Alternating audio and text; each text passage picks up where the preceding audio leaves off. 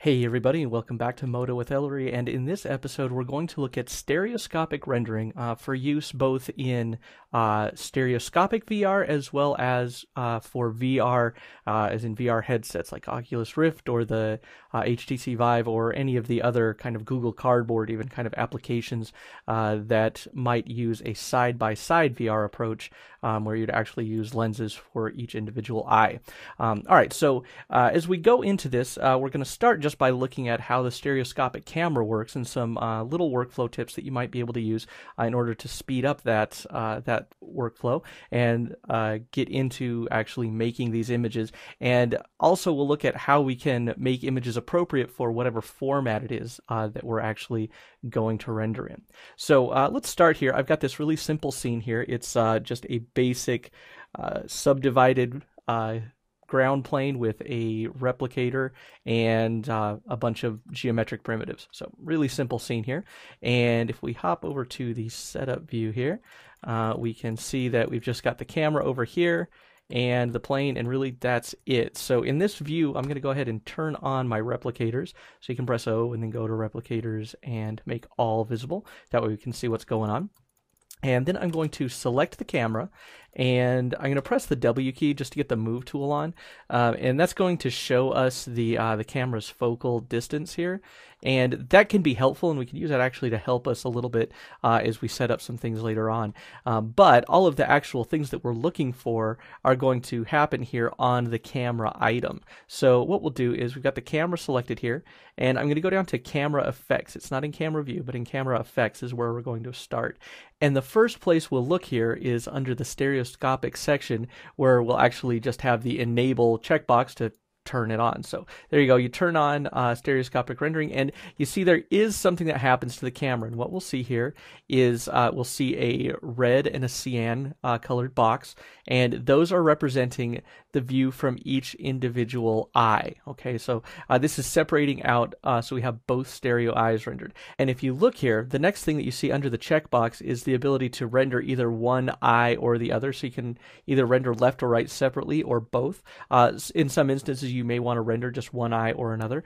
So you have that option here. And then there's the option for the stereo composite. And this can actually be adjusted after you render, just so you know you don't have to set this here and then that's kind of fixed as how the image is. So in this case, I'm just going to take it and I'm going to set it down to anaglyph red blue because I have a little paper and plastic pair of red and blue 3D glasses that I commandeered from one of my kids' storybooks.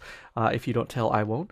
But I've got those here, so that's going to give you a nice preview, and it's a really simple and extremely affordable way to be able to preview your 3D stereoscopically without having to send it out to another device or or anything like that. You just have it ready, and you can actually preview it right on screen so that you can get an idea of how the actual layout is working, because there are going to be a couple settings here, mainly the interocular distance, the distance between eyes, and the convergence distance, that no matter how we change the format, we change it for, doing this kind of anaglyph version versus doing one for something like the Rift, this stuff is going to pretty much stay the same, and it's going to be set up on a scene-by-scene basis, and a lot of that is going to have to do with how you have the scale of your scene set up. So if you look at this scene here, what we've got is a plane that's only a couple of meters across, so it's not really big. Our individual items are relatively small. This is like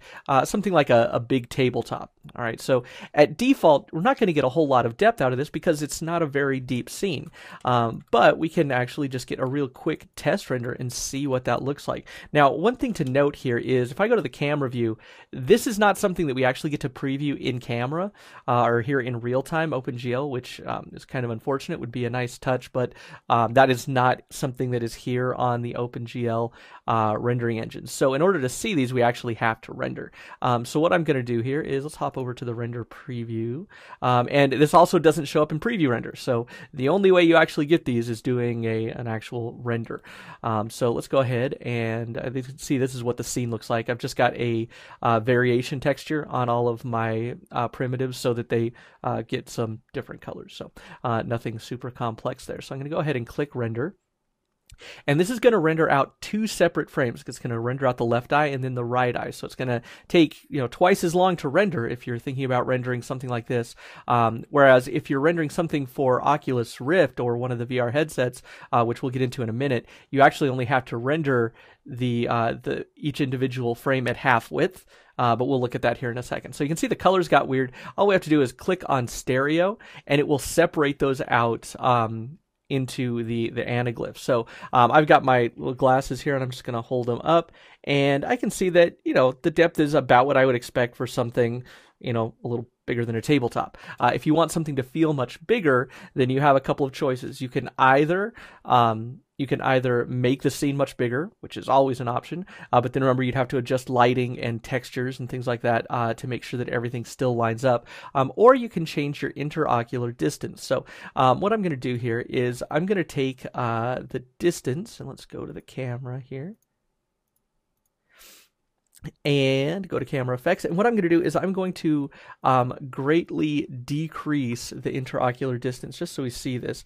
So let's set this down to something like 15, and then I'm just going to go ahead and render again because these renders don't take very long.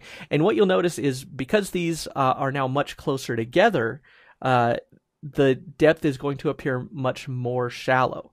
All right, and you'll notice as the second frame starts to render, there's not much of a difference. You can even tell from the initial irradiance pass that there's not a lot of difference here. So now, if we let that render, we click on stereo here, and as a side note, here on the arrow on the side here, this is where you can choose the different anaglyph styles, or you can choose side by side. So if I go to side by side, you can see that it gives me the two pieces. Now, if I have side-by-side chosen, it's going to give me just or even full width chosen, it's just going to give me this kind of squished preview here. But when you save out the image, you'll actually get it at full width. So just a thing to note. So let's go back here to my anaglyph. And now if I look at this, the difference, since there is much less difference between the two eyes, it changes the effect of the scale of the scene. Okay. So your eyes are basically having to change their focal length less in order to get the two sides to converge. So we're getting the sense of a smaller scene. Or a sense of being smaller within the scene, rather, so that the scene itself actually is going to feel larger. Because if you look at something very far away, and you think about this, how your eyes actually work in stereoscopic perspective, something very far away, both of your eyes are pretty much converging, so you don't have to have each eye focused on something very far off. Whereas if something is very close, then they feel like they're much farther apart because each eye is having to focus on something much at much greater relative distance from eye to eye. It's the same effect as parallax. So if that being said, if I go and let's just do one more here. We'll change this up to 150 millimeters, and we'll do one more render. You'll see that now each one is going to be much wider apart, so it's going to give the effect that we're much bigger, and that the scene then, conversely, is much smaller. You can see the distance that red sphere alone, or the blue cube, shifted just from eye to eye. So we'll just finish up here in a second, and then we'll go ahead and click stereo, and now you can see that there is a really big difference. And so we get the sense that that these things are much smaller, so there's a lot more focusing work, and it actually becomes a lot more difficult for your eyes to shift focus, just as it is if you take something that's really close to your face. It takes you a second for your eyes to focus in on it because there's a lot more work that the eyes have to do to converge. Okay, so we can see there's kind of the happy medium, and this is going to be 65 millimeters, the default, which is about the average distance between adult human eyes. 15 millimeters, so much closer together. So we get the sense that the scene is much larger, and there's a lot less shift for the eyes. And then finally add 150 millimeters, where everything gets really far apart. All right, so let's set this back here to our default, because that works pretty well. So let's set that to 65 millimeters. And then next we'll look at the convergence distance. And I actually like to set up my convergence distance so that I don't have to futz around with a control here in a a numeric field to change it, but I want to show you how this works. So you can see that right now the convergence distance is set to 2 meters. So if I change that up to something like 10 meters, you can see that the boxes are much farther away. Okay, and this is going to also shift the way. This is going to shift the way that that these two objects come together on the stereo pair, because you're looking at kind of where the eyes should be meeting. So that's going to be the point where everything is kind of in focus. And you can think of it a lot like depth of field. So things that are in front of it are going to be separated, and things that are behind it are also going to be separated. So it's kind of like depth of field near and depth of field far. You know, things that are closer out of focus and things that are far away are also out of focus. And because this ties in so much with depth of field, should you choose to use depth of field in a scene like this, I actually like to just take and tie my focal distance right into the convergence distance, or actually vice versa. So what I'm going to do is I'm going to go down to the schematic view and just set up an uber basic rig here, not even really a rig, it's just a relationship, so that our focal distance, which I'll drag down in here, can drive our convergence distance. All right, so you see we've got focal distance, which actually has, if we cut over to a perspective view here, focal distance actually has, you know, this control here in the viewport. Right, so you can change this focal distance just by sliding this in the viewport. You have to have the camera selected, and you have to have a tool active, a transform tool. So I just, in this case, have the move tool on. Or in the 3D view here, in the preview, you can press Control F, and that will shift the focal distance, and you can actually see it changing here under focal distance, so that it's putting things in focus based on what is under the mouse when I press Control F.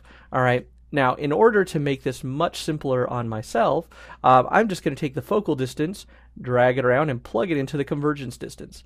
And now, if I press Control F on this purple sphere, you'll see that my focal distance is 4.48 meters, and my convergence distance, which should line up, should be 4.48 meters as well. So what's going on here is that we are just adjusting. Here, let's go to the 3D view too. It'll make this a little easier. We're just adjusting this such that when we change one, the other one changes as well, and it's going to make life quite a bit easier. All right, so that's a basic setup on there. Now remember, if you are going to use depth of field, and this actually goes with depth of field in general, but you're implying a focus for your viewers. And the same thing is going to happen, and even to a more pronounced effect, when you have stereoscopic VR. So when you're dealing with something that actually is going to give the effect of real depth, the eyes are going to want to be focusing on different things, and you may want your viewers to be looking around the scene a little bit more. In that case, the depth of field turned on is actually going to make that a little bit more confusing, because as their eyes go to focus on, you know, say this red sphere here, it's still going to be blurry, so it's still going to be out of focus. Now, if, like I said, you want to imply some focus and focus your viewers on something like this sphere, then, you know, you're set and you're okay with that.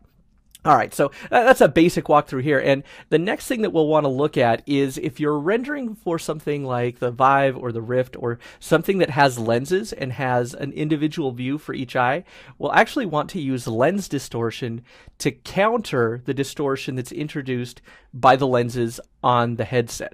All right, so in order to look at this, let's actually go in. I've got a lens distortion file set up here. So you can see I've got a really simple scene with a lens, basically a piece of glass with some rounding on it. You know, this is really simple.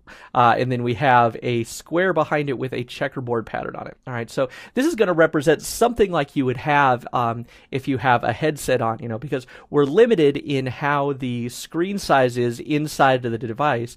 And if you want to feel as if you're more immersed in it, those lenses are what is going to make you feel as if you're more within the scene, and it's going to do so by expanding the perceived field of view of the actual scene. Okay, so I've got this set up to just render at a square resolution, so 1024 by 1024, and at the moment I don't have any distortion on the lens. So at this point we're just looking through a clear piece of plastic. It doesn't have any kind of actual property that is causing some refractive index. So what I'm going to do now is I'm going to change my refractive index up, and I'm just going to use glass. And you can see that when I do that, we get this pincushion effect, where what's in the center stays okay, and what's directly along the horizontal lines, horizontal and vertical lines right from the center, stays straight. But as we get further away from center, we get more and more distortion. And you can see what's happened is that now that square that is really smaller than our view here is now filling up the entire field of view. And so that's the point of those lenses, is to fill up that field of view and give you, the sense that the screen is bigger than it really is. However, as you can see, that causes this pincushion effect. And in order to counteract that, we'll render with a barrel distortion effect so that we can straighten everything back out. So let's add that here. I'm just going to go and select my camera. And this is done in the camera view settings here. And you can see that underneath our projection type, we've got a lens, and it's set by default to no distortion. And we have the options for, there are presets here of pincushion distortion and barrel distortion. You are going to want to fine tune this depending on your device. There's definitely a little bit of tweaking that goes on here, depending on the lens that's being used on whatever your target platform is. But I'm going to set barrel distortion here. And you can see what's happened is that we now have a much straighter field of view. Okay, and what else has happened is we still are gaining more space for our render. So our render is feeling as if it's taking up more space still, because you can see we got this corner here and it's going in a straight line right along the, just this top section of the lens, but it's still appearing to be visible all the way up through the top of the lens. And we can see how this works more precisely. I can just scale down the cube here, or the square rather, and we can keep going until, there you go, we finally see it start to come out of view in the top and the sides. So if I just go a little bit bigger, you can see that those corners are really barely peeking out here. But because of the lens, it's filling up the entire area. All right, and because we have that pincushion distortion, we render then with a barrel distortion, and that counteracts it, so everything still looks straight once it's viewed in the VR realm. Now, when you see these kind of videos a lot of times on YouTube or something that are rendered or photographed, whatever, that have the stereoscopic eyes, a lot of times you'll see that barrel distortion, which looks like, let's hide our lens, which looks like this a little bit. You can see this has a little bit of rounding. And that's just because that distortion is being applied, and a lot of times you'll just get black around the edges, but by still rendering out full frame, but with that barrel distortion on, we'll make sure that there isn't any black edges. We'll get a lot more extra light and vision coming from even the very far reaches of the image, and we'll expand it even farther. So we'll be using, the whole screen and making sure we're not, having some cropped off edges. So that's one of the fortunate things about rendering inside of a 3D application, is you actually get to keep those extra pixels instead of just having an image and then distorting it and having it fit. We're actually distorting it and pulling in more field of view. All right, so that brings us down to the last real point here, and that's going to be when you're actually rendering out the stereoscopic renders. Now, if you're rendering for something like the Vive or the Rift, the resolution on each of those is 2160 by 1200, which means that each eye gets 1080 by 1200. So it's it's a relatively thin slice. So we're looking at an aspect ratio that looks like this. So here, let's go ahead and let's go to 1080 by 1200. So this is what we're actually getting. We're getting this kind of portrait style look. And because of that, they also have, and because of the lenses, they also have a wider field of view. So if I take the camera here, I'm going to set the camera to both the Rift and the Vive have an angle of view of 110 degrees. So you can see that everything becomes way more zoomed out. So that's something that you'll want to take into account also when you're rendering. So we have our barrel distortion and we have our 110 degree field of view, and now we can see a lot more in the scene, which is great because we can see more in the scene. And remember, this lens is just here for temporary. We don't really need that on. So let's actually hop back over to our setup scene here. And now I'm going to select my camera. And in this case, oops, wrong camera, wrong scene.